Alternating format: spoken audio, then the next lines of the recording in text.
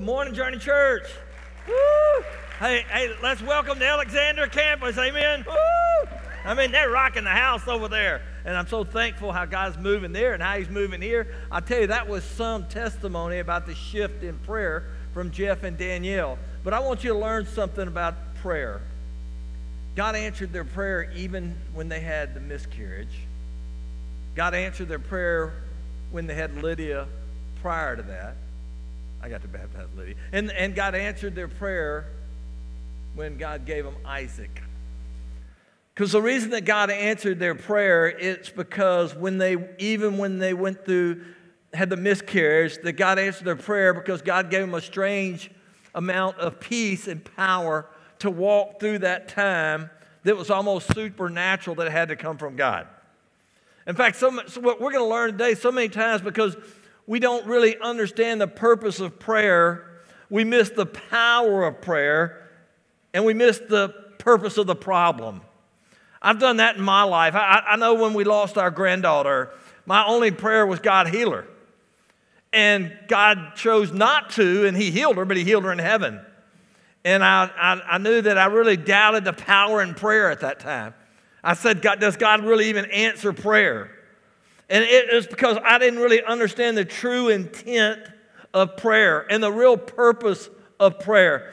We've been studying Acts, and last week we talked about the boldness in Acts chapter 4, verse 29. It said, and now the Lord, he looked on the threats, and they had been threatened for preaching the gospel. They said, listen, we're going to throw you in jail. And later on, they were thrown in jail and they were beaten. But they said, grant your servants with all boldness that we might speak the word.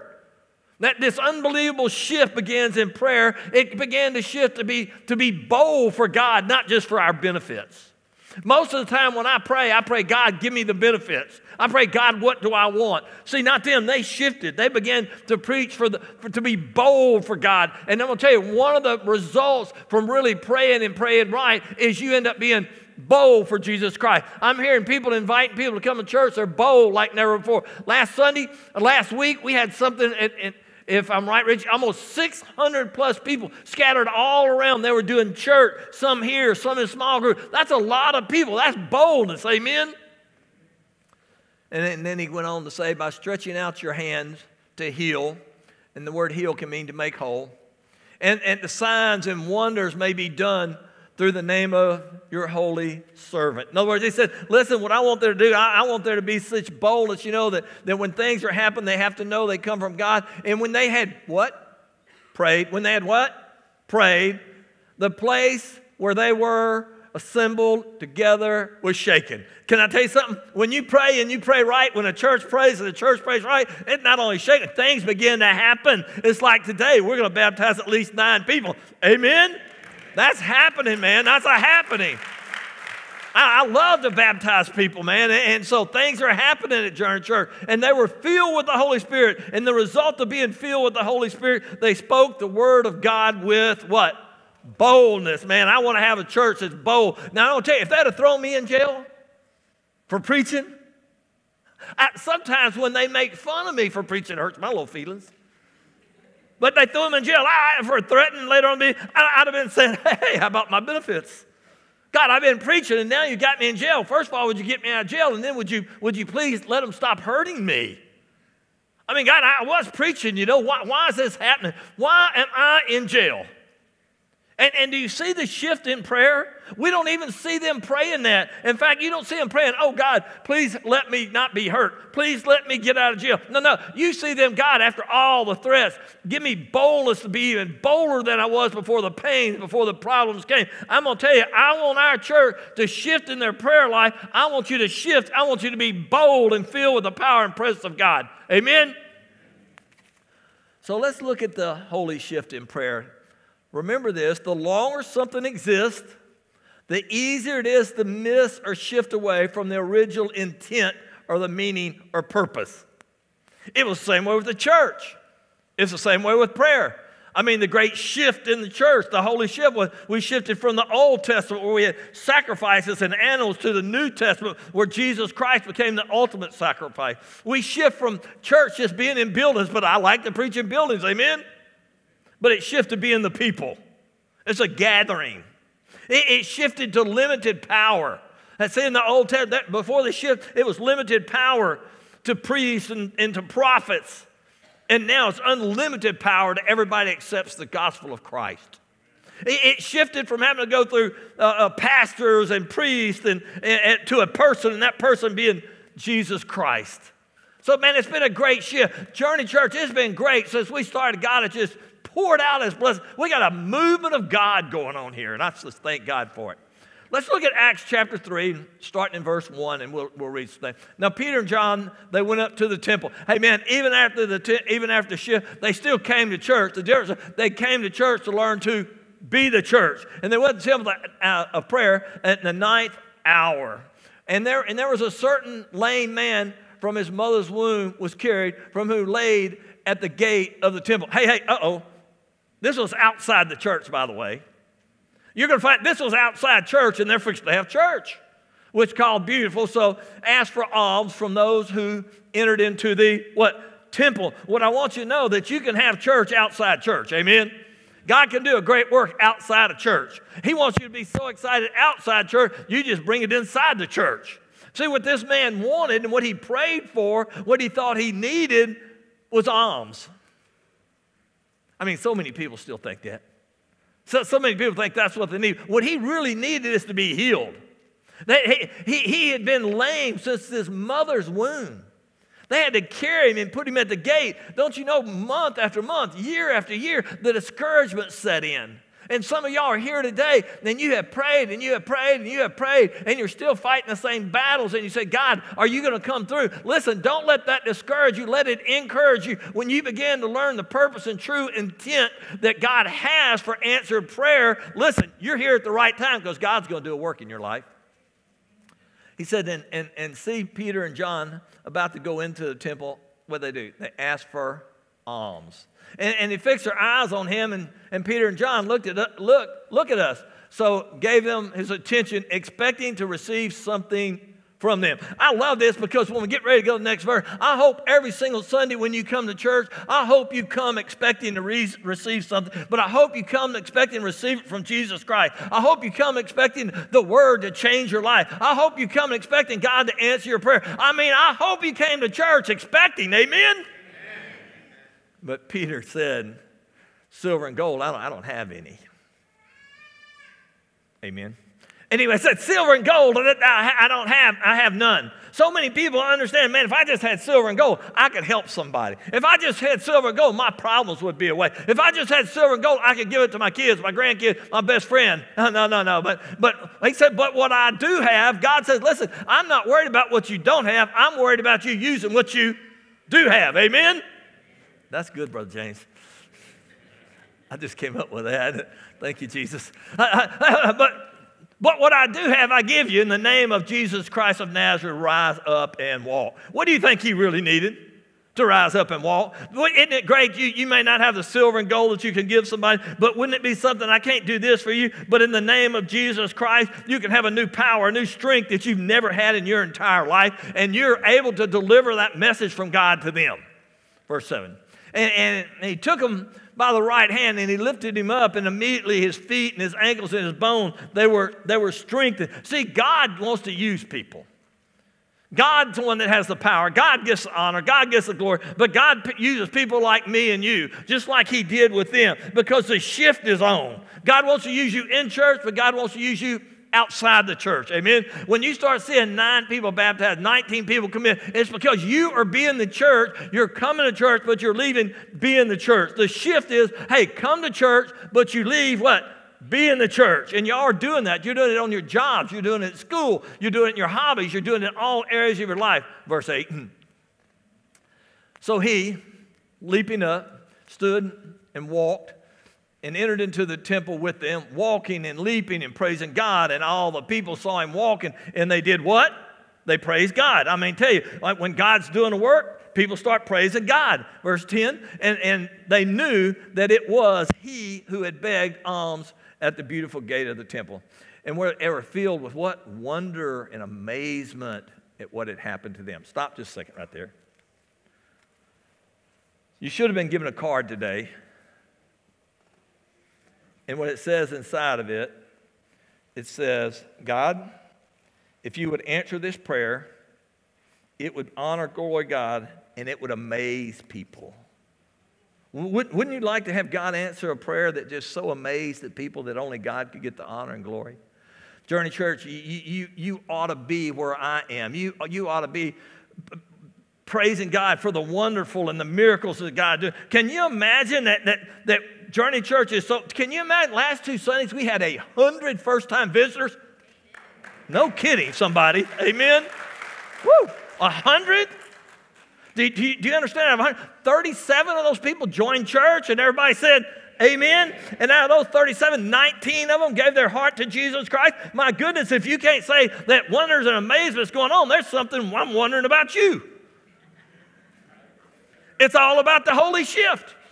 And God shifted his power in verse 11. And it says, and the lame man who was healed held on to Peter and John, and all the people ran together to the porch, which was called Solomon, a great amazement. Man, I love amazement. You want God to answer your prayer to bring amazement. You want to write somebody's name that brings amazement, write it down, because he was healed. Stop. Let's talk about healed a minute. He was healed physically, I believe, but that word means to make whole. If he was only healed physically and he wasn't made whole spiritually, it'd just be a short time and he'd die again physically. Because he was healed to make whole, which every single person here has the opportunity to come at the end of the service and be made whole, to be healed, to be saved. Hey, it doesn't matter what happens. One day if you die, you'll live like never before because you'll be in heaven. See, you can never die after you're made whole again. You can die here on earth, but you can't in heaven. So he was made whole. Verse 12. And so when Peter saw it, he responded to the people, men of Israel, why do you marvel at this? Why do you look so intensely at us like we have the power? In other words, Peter said, listen, what's going on with y'all? Y'all have come over here and you're looking to us, and I'm just the instruments in the hand of a mighty God. He said, that wasn't us that did that. He said, listen, verse 13, he explains it. He says, listen, the God of Abraham, Isaac, and Jacob, the God of your fathers, glorified his servant Jesus Christ. What was the point of the healing? To glorify his servant Jesus Christ, whom you delivered up, who you to die, who you persecuted, who you determined to be put to death. And he said, hey, listen, it's not me that should be getting honor and glory. It's God. God uses people, but God does the healing. God changes life. And so what we got to do is just lift up Jesus. Amen? So see, the purpose of the man's healing was to bring honor and glory to God. The purpose of so many lives being changed at Journey Church. The purpose of, we have 9, I think, today alone to be baptized. The purpose of that is to bring honor and glory to God. See, God wants to bring a message of healing this morning. Some of it is physically, but I guarantee you, he wants to bring a spiritual message of healing to everybody. Because when you start seeing lives change, it proves that God's still in the miracle working business. He's still making people whole. And let me tell you what, you're never whole completely till you have Jesus Christ. So, what was the shift in prayer? What is prayer? Well, it began to shift from just me to he, which is God. It began to shift from just my benefits to being bold. When you hear the word prayer, I just wonder what you think. I know that I used to think, and I still do all the time, I think it's a way to get God to give me what I want. I mean, you just think, that's why most of us go to prayer. God, take care of me, take care of my kids, take care of my family, take care of my job. And there's a few sick people. If I have time, I'll pray for 1 or 2 of those. I mean, the benefits are all about me. It has very little to do with boldness.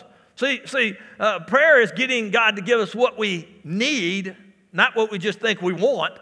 See, if God just gave us what we need, it would be like the man that was born lame from his mother's womb. He thought what he needed was silver and gold. No, what he wanted was silver and gold. What he needed was to be in the name of Jesus Christ, stand up and walk. Amen? And that's what Jesus wants to do. Are you ready? Prayer is not always, this is a shocker, but it'll change your life and you'll stop being so discouraged. If you're here today, every one of you doubted your prayer life. You said, man, God, I just don't know if you're going to answer my prayer, and you become discouraged. But listen really close, but prayer is not always for God to remove our problems. It's not always to remove our pain. It's not always to remove our suffering. It's not always to remove our sickness. but it is to give us the power during our problems that results that bring honor and glory to God during our problems so we don't miss out on the power and the purpose. This is so important because, listen, if you don't understand the real intent of prayer, you'll still have the problems, but you'll go through them without the power of God, and you'll miss the purpose of the problem. So it's not always to simply remove the problem. See, the longer something exists, the easier it is to shift or miss the original intent of the meaning, the purpose of something. See, what's the original intent? What was the original meaning? What was the original meaning and purpose of prayer? It was not to always remove the problem. It was not to remove the threats. It wasn't to remove the hurts, but it's to give them boldness and peace and power to talk about Jesus Christ no matter what the circumstances were. Let me give you a couple of great examples. First one is Jesus himself. He's fixing to go to the cross. He's fixing to be tortured. He's fixing to be punished and put to death. Jesus goes to the Garden of Gethsemane in Matthew 26:39, and he does this. He went a little way further, and he fell down on his face, and he prayed. What did he do? Prayed. He prayed to God. He said, "Oh, my Father, if it is possible, let this cup pass from me. Nevertheless, not my will, but your will be done." In other words, God, listen, if I don't have to go to the cross, I don't want to go to the cross. This is Jesus Christ himself praying to the Father. He said, listen, I don't want to be persecuted. But God said, listen, Jesus, I'm going to give you the peace and the power to go through the persecution. You can't go around it, and I'm not going to remove it. Do you understand the reason so many people miss the power of God? Because they're trying to go around the power of God. God's going to remove the power of God. And God said, I want you to go through it. He went a second time, did the same thing again. He said, oh, Father, if this cup can pass away, remove it, lest I drink it, but your will be done. Did you know that God gave him such a power and peace to do what he called him to, even though he didn't remove it? That if you read Hebrews 12:12, it said, look at Jesus, the author and finisher of our faith, for the joy that was set before him, he endured the cross. He didn't enjoy the punishment. He enjoyed the power and the results that came from it. See, what if you pray, God, first of all, if it's possible, remove the problem? That's what I do. When I'm sick, when I'm hurting, when my family's in bad shape, the first thing I pray is, God, remove the problem. But what I don't do is, God, if you don't remove the problem, please give me the power and peace to go through the problem that brings honor and glory to you. That's the real purpose of prayer. He did it a third time. And he said the same thing. And God answered, did he answer Jesus' prayer? Yes and no. No, God did not remove the problem, the pain. God did not remove him going to the cross and being crucified. But yes, God did answer the prayer because he gave him the peace and the power to go through the greatest humiliation and the greatest problem. And he went through it in a way that brought honor and glory to God. You see the shift in prayer? The shift in prayer is understanding it's not always for God to remove the problem. It's not always God to remove to bring healing. It's not always for God to remove the hurt while we're here on earth, but it's always for him to give us the power and the presence to bring honor and glory to him, whether we understand it or not. How about Paul?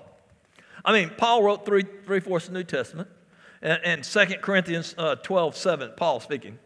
Lest I should be exalted above measure by the abundance of my revelation, a thorn in the flesh was given me. That's great.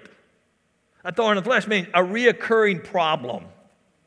A reoccurring discouragement, a painful physical problem that God wouldn't remove. Some of you come every single Sunday and you have the same problem over and over and over. Sometimes it's a physical problem. Sometimes it's an emotional problem. And the first thing Paul did is the first thing I did, the first thing you should do, the first thing when we give an invitation, the first thing we should come and say, oh, God, would you remove the problem? Amen? A thorn in the flesh was given me, a messenger of Satan to buffet me, lest I be exalted above measure.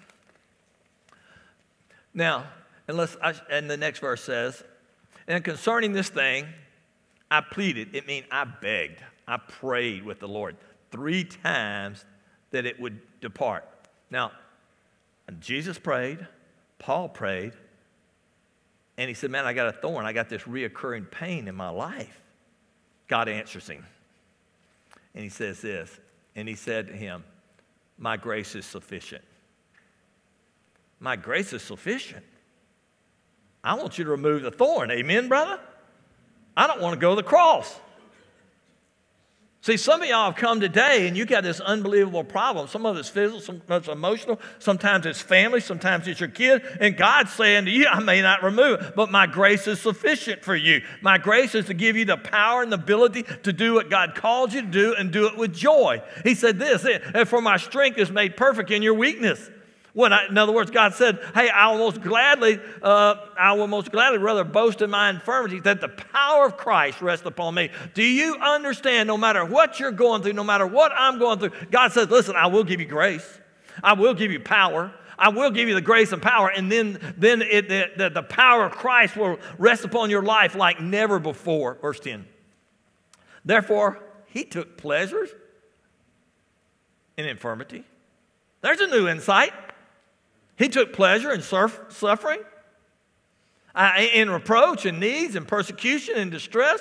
Why? For Christ's sake. For when I am weak, then I am what? Strong. When I am weak, I am what? Strong. See, it's not always God's plan to remove the problem. We've done a disjustice. See, I would come to church and I would just think, man, if I just had more faith. It's my faith life. I just thought if I was more holy, if I was just more righteous before God, he would do it. My righteousness, y'all ready? It's not in Brother James. It was in the blood of Jesus Christ. So I'm right before God. And so the Satan and the devil would try to discourage me. He'd try to defeat me. He'd try to give me up. And see, what I missed out was the real purpose, intent of prayer. I go to pray. I say, oh, God, remove my problem. Oh, God, if you don't, give me a new boldness to talk about you, God. If God did not, give me a new strength to talk about you. God, let the power of Christ rest upon me during suffering. Will you get the honor and glory for it? Wow. New perspective on prayer now. Amen. In Philippians 1:29, it says this, for you have been given, I have not only been given only the privilege of trusting Christ, which is a privilege to trust Christ. If you're here today and you've never trusted Christ, man, it is a privilege. You should come in just a moment. But said in Christ, but also I got the privilege of suffering for him.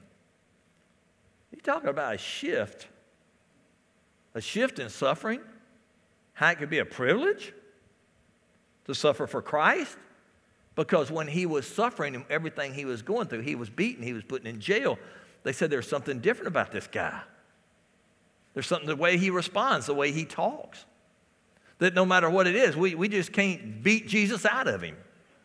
The more we beat him, the more he talks about him.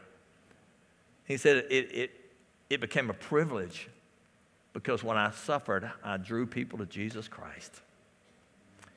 In closing, this is what I'd like to do. This is a tough message if you don't listen to it and you don't hear it right, if you don't receive it correct. First of all, if you don't know Jesus as your Savior, you don't get to experience the grace of God. So if you're not sure that you've accepted Christ as your Savior, you need to do that. Second, if you've accepted Him, you need to make sure you follow through in public baptism. That was fun celebrating baptism, right? Amen. It's a picture of the death, the burial, and resurrection, man. It's a picture of washing away the old sin. It's a picture I have available of a new power. So some of you need to come and accept Jesus as your Savior where you get to experience the grace of God. Some of you have never been publicly, you ready, biblically baptized, the death, the burial, and resurrection. When I give the invitation, quit looking for the excuses. If that's you, just walk down. We'll work out everything else. Just say, hey, that's for me. Some of you need to come and say, God, would you please remove the problem? Would you remove the suffering? Would you remove the hurt? Would you remove the family problems? Would you remove the marriage problems? Would you remove the financial problems? Sometimes God does that, but He might not. Every one of us need to come and say, God, I'd like for you to remove the problem, but if you don't, would you give me the grace, the power, the peace, and the strength to walk through this problem in a way that brings honor and glory to you. See, 2 Timothy 3:12 says that everybody that wants to live godly is going to suffer persecution. Living for the Lord and being persecuted go hand in hand. If you're really living for the Lord and nobody's persecuting, nobody's making fun of you, nobody's saying anything, there's probably something wrong. God don't necessarily remove the persecution. Sometimes it confirms that you're living for God. I had somebody say, I made a commitment last week, I think it was last Sunday, to follow through in public baptism, and all hell broke through. Only they didn't say that. They just said it's one problem after another. I knew what it meant. All hell broke through, and I had problem after problem after problem, and they had to just keep focusing, and they made it today, and they got baptized today, and they won, and they got a new victory. And see, that's what God wants to do in your life. Amen? Don't give up. Don't give up. Did you know in closing, Acts 20:24 says where we should be? It says, I don't care about my own life anymore. The most important thing is that I complete my mission. The work that the Lord gave me is to tell people the good news. The good news is we've got somebody that mends broken relationships about God's what? Grace. Every one of us need God's grace this morning.